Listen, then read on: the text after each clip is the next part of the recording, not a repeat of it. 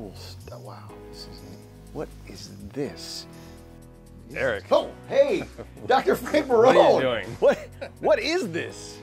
This is 5 pounds of fat. 5 pounds? Why do you have 5 pounds of fat? Well, we use this to illustrate to patients how much that is actually. And when we look at body contouring surgery and they lose quite a bit of weight either before and after, it's a very good reminder of what's going on with their bodies and how it can improve. And this body contouring surgery, you guys do this here in the office? We do. We do this here at EVOLV, and it can involve anything from a mommy makeover, liposuction to remove fat, or patients that have gained a lot of weight and then lost it. Huge impact to restore their body, remove all the excess tissue, lift up the body, it's called a body lift, and restore their healthy contour from their younger years. Would you like to see what this looks like? Yeah, sure. Let's go over here. Can I take this? Take it with us. I better leave it.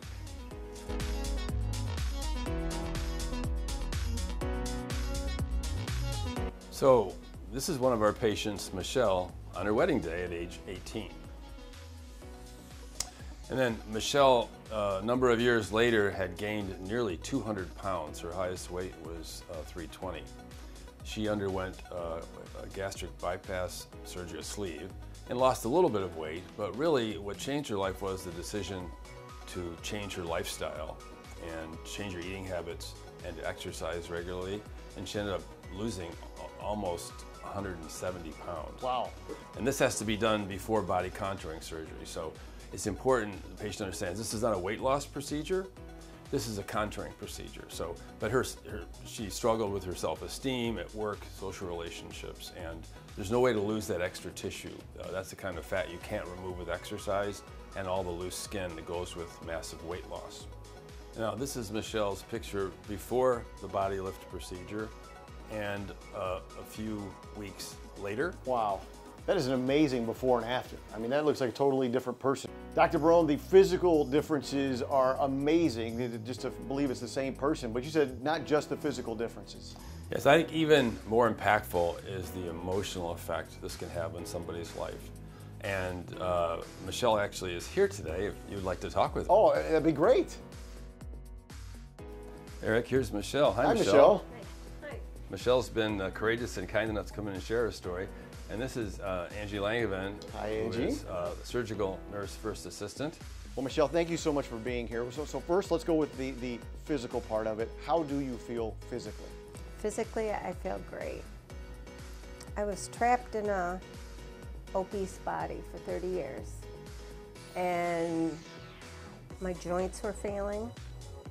I was looking at knee surgeries, hip surgeries, and so it was time to do something to lose the weight, and I actually discovered intermittent fasting, which really helped.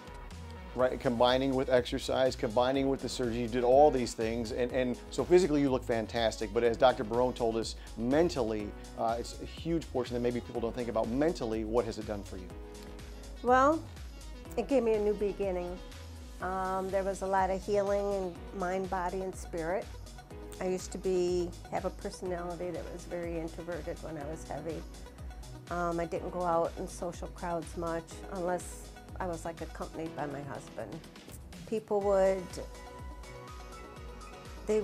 approach me and ask me, you know, what I did to accomplish it, and just giving my story to individuals one-on-one.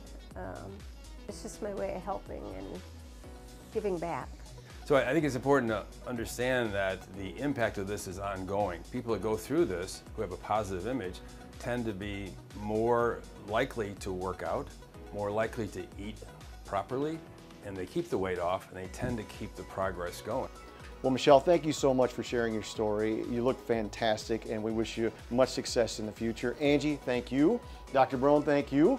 And my name is Eric Albert. This has been another 13ABC Marketplace Expert Edition.